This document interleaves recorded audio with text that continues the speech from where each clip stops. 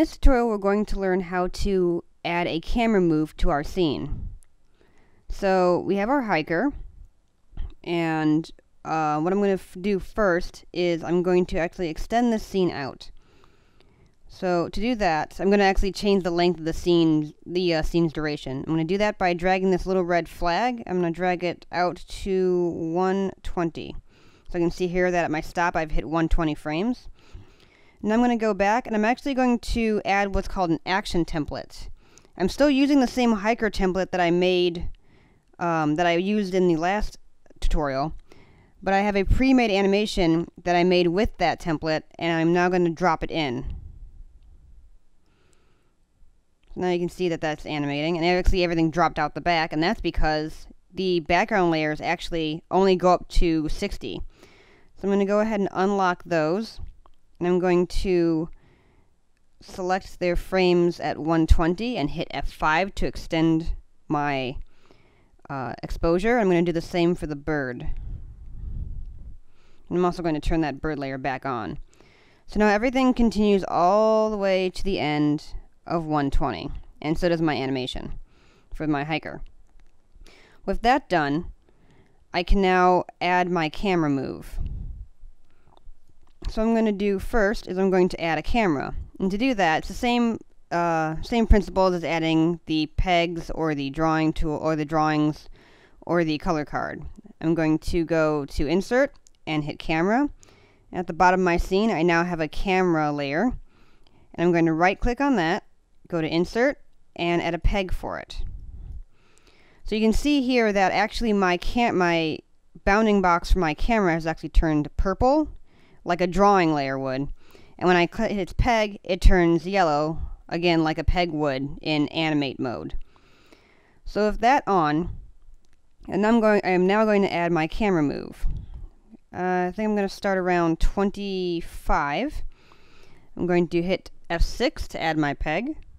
You can see it showed up right there. And I think I'll go to 110. And add another peg right there. This time I'll use my keyframe, I'm probably not peg, keyframe, add a keyframe there. And as you can see, it's actually already got the black line, which means it's going to animate. I just have to move the frame. And I'm actually going to use the translate tool up here, and I'm going to click on this red arrow, which actually means it'll turn pink, which means the only thing that will move is left and right along the x-axis. And I'm going to drag it so that it moves along and hits that right edge. It looks like the background is moving, but actually it is the camera. And I can prove that by going to our top view. And our top view, I'm going to back out a little bit. So you can see these black lines. These black lines are actually the very top of our flat layers, so they're going to just appear as a line. Now if I go to the beginning of our animation again, you can see that right here is where our keyframe starts, and you can see this yellow V, which actually represents our camera, is moving to the right slowly. So that means the camera is literally moving, not the background and not the characters. So I go back to my camera view. I can actually do something cool. Let me go back to the top view real fast. I can actually do something really cool.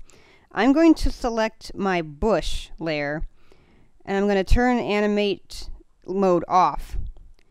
My bush layer selected, I'm going to use the translate tool and pull that forward to right about here.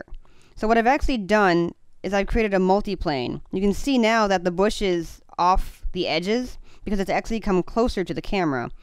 I'm also going to go ahead and I'm going to move that back a little bit to the side, right about here.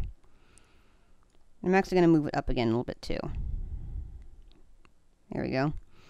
So now, when I move my animation, you can see how the bush is actually moving a little bit faster than the background art. And that's because I'm actually performing a multiplane, where one piece of art is closer to the camera than the other, creating a sense of depth. Actually, with the animate mode still off, I'm going to move this just a little bit so you can't see the edge in the camera. Now if I go back, still works. So with that done, I'm actually going to add a little bit of a zoom too.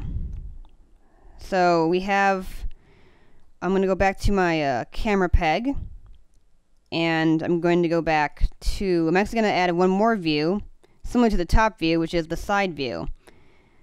And you can see my camera is now red, so I'm going to turn that back to yellow, back to the animate mode. And what I'm going to do is I'm going to go to the last frame, and I'm actually going to dolly in or zoom the camera in a little bit. So as the animation goes, the camera moves closer to the background art. And if I go back to the camera view, you can see now that the art is actually even bigger than it was before, and that's because the camera is moving closer. So if you look at the top and bottom edges, you can see how the camera is actually zooming in or dollying in toward our character. And that, go ahead and let that animate, is how you have the camera move. And one more thing besides that, like any other animation that interpolates, you can also set the eases. So I can go to parameter of my the easing parameters, and I can go for my camera peg. I can go ahead and soften that start. And I'm going to hit apply next and go to the last keyframe and soften that up too, and apply that. So now when I do my animation again,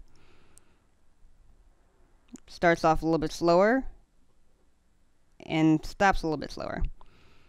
And a final note, you can only use the transform tool on pegs and other elements in the camera, top, side, or perspective views.